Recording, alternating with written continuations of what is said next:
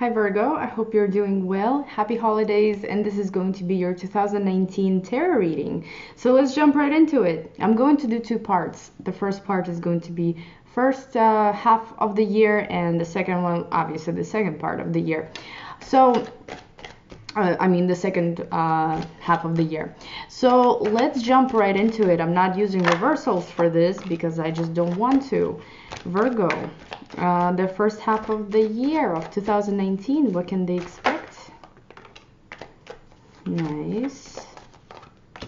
Ooh, nice, guys. Okay, what about the second half of the year? Virgo.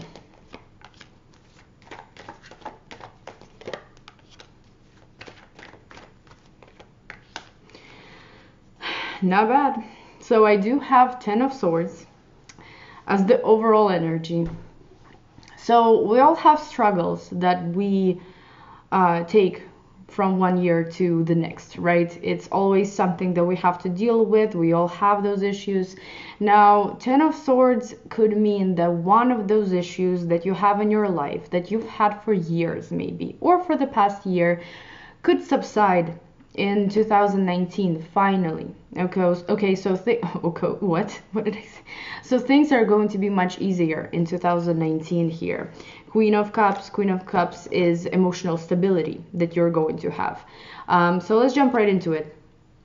The first half of the year looks like you could be dealing with authorities a lot, and in a way where those authorities could help you either move up or to change your status, or to become a part of an institution, a part of a company, maybe to upgrade in a way. Now, the first card I have here is King of Swords, and King of Swords is could be medical, could be legal, maybe a lawyer that you're dealing with, maybe a doctor that you're dealing with. Okay, this could also be an air sign, of course, that's in your life. That's going to be very significant. I do believe it would be a male. Okay, this could be either the energy of legal stuff, medical, or somebody in your circle that's going to be significant. So why is King of Swords here? This could be a very clear mind. Okay, sometimes it does talk about you thinking very logically, rationally, not really letting your heart rule, more like your head. But I did clarify it with Three of Swords. So guys, there could be, somebody in your life that's way too harsh on you. King of Swords is a little harsh. It's not somebody that's going to be very compassionate towards you. It's like a strict dad. It's somebody that doesn't really understand how you feel. They just want you to do everything by the book. A boss as well, okay? So with Three of Swords here, there is some kind of negative energy surrounding this person. And maybe this is something that's going to finally end in 2019. Maybe your relationship with this person, maybe something regarding doctors that you're not satisfied with, maybe a legal situation that's been really hard on you. Something is ending, so just keep that in mind. But as you're dealing with it, and you will still be dealing with it in the beginning of the year, it's not just going to be one of the best experiences, but it's still going to be something that will come to an end eventually. Now, it gets better towards spring. I want to say 3 of Wands, something coming towards you. I don't know what it is. This could be a letter, this could be some information, a job, a person that's coming to you, sometimes from afar. This could be you expecting something, maybe you traveling somewhere, or somebody's traveling to you. So why is 3 of Wands here? Ooh, the Sun. This is something incredibly positive, very joyful, something that you're excited to have, something that maybe, or somebody that you're excited to meet. The Sun is the light at the end of the tunnel. This could be help that's coming. This could be support that's coming. This could be your child bringing you something very positive, okay? Maybe some good news. I don't know. The Sun is a card of joy. It's the most joyful, the most happy, the happiest card in tarot, major arcana. So whatever this is that you're going to receive towards the beginning of spring, I want to say the end of winter, is going to be something not only very significant, but also very joyful. You're going to be happy receiving this thing, whatever this is.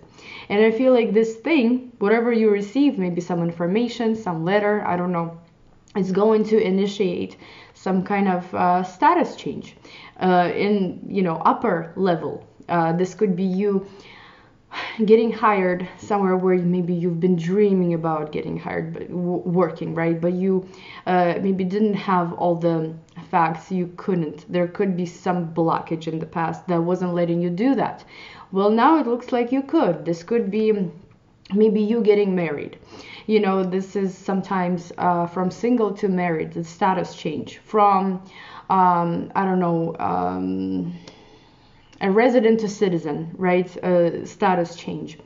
Something like that. So this could be, again, you maybe being a member of a company, institution, something major, something that you've been wanting. Or maybe this could be a status change. This could be an upgrade. This could be marriage, okay? So why is the Hierophant here? And 9 of Pentacles. So this is so similar to one of the spreads I've done. So 9 of Pentacles is a card of independence, freedom.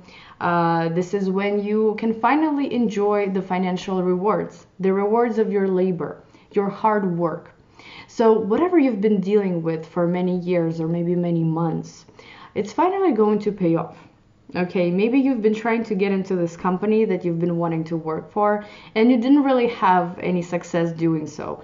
Now you will. 9 of Pentacles makes you feel so good and independent and, like a badass almost. Like this could be the energy towards, I believe, spring, summertime, maybe the beginning of summer that you're going to experience, where you're going to be very self-confident, and just because something is going to improve, something that is going to upgrade, you're going to feel like you're on the higher level. Okay, whether it's your work, whether it's your relationships, whatever this is in your life. Maybe, I don't know, I do mention immigration a lot because a lot of people are dealing with that, from my knowledge. Could be something regarding immigration that's going to be very positive for you, that's going to let you get on the right path. Now, the second half of the year also looks very interesting. It looks like it will be a lot of fortunate events happening, and there will be more people that will be experiencing this with you, not just you on your own. So you do have Wheel of Fortune, it's the first card. So it's almost like the chest is open. I don't know, like, something opens up in front of you. This could be, again, a change of events in a very positive direction, and you almost don't even have to do anything for those changes. They're just coming to you. They're just there. So why is Wheel of Fortune here? Sometimes we find ourselves in closed circles, right? We do everything the same way. Everything is the same. It's a routine.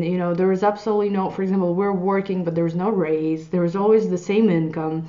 There's always the same fights, with the loved ones or something like that. When Wheel of Fortune comes in, it brings changes. It brings new things into your life. The cycle is broken, and the new venture is in front of you, the new adventure, I want to say.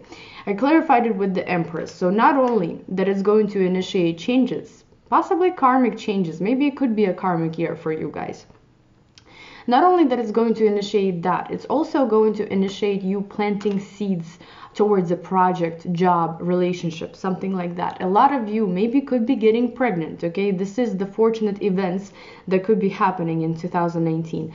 A lot of you could be getting more creative, focusing more on yourself, loving yourself, pampering yourself, maybe being more attentive to children or wanting children, or something having to do with children would be very significant, okay? This could also be a start of something new. This Wheel of Fortune, once the new cycle begins, a fortunate cycle.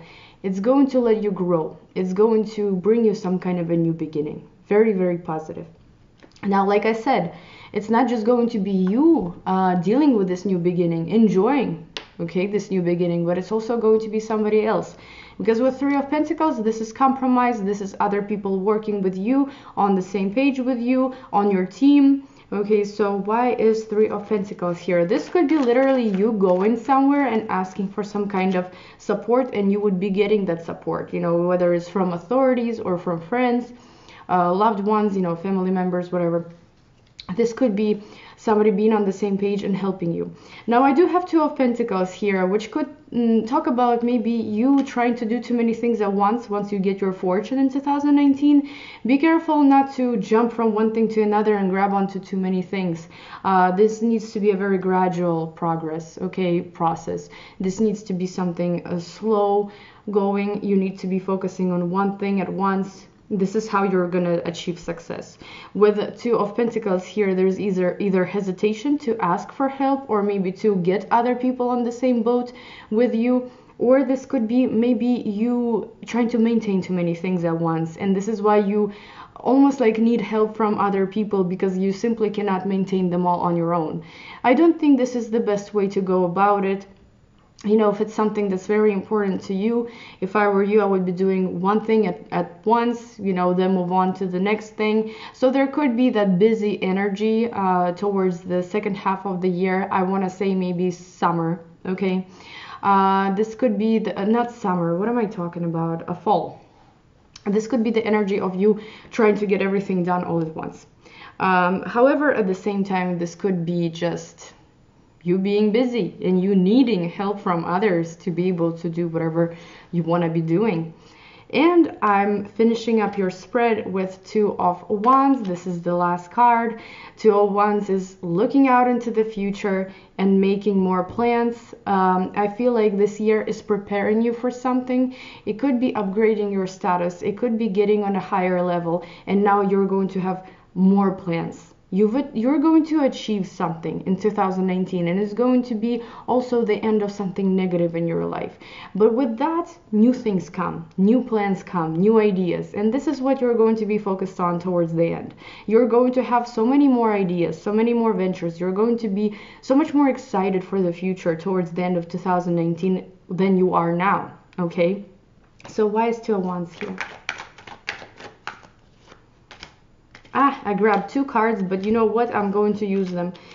Seven of Pentacles and Queen of Pentacles. Something regarding investing into a project, into a relationship, work, you know, a lot of hard work, something regarding finances. You're going to be very, very, I want to say, focused on, okay? This is going to be maybe your main focus towards the end of 2019, something regarding money, maybe your own business, maybe some kind of investments, purchases. You're going to have so many more plans about that, because it looks like this year is going to build a foundation for you. It's going to give you an opportunity to work better, further, you know, make your dreams come true. And that's what you're going to be doing. You know, you're going to be using 2019 to prepare for a lot of your projects. Beautiful year, guys. I do not really see any negativity. In the beginning of the year, this is something that you're already dealing with, if it does resonate with you. So it's not a big deal, okay? It's not. In fact, it's only going to get better, especially towards summertime, beginning of summer. It's going to get really good. Okay, thank you guys so much for watching, and I will see you in my next video. Bye bye.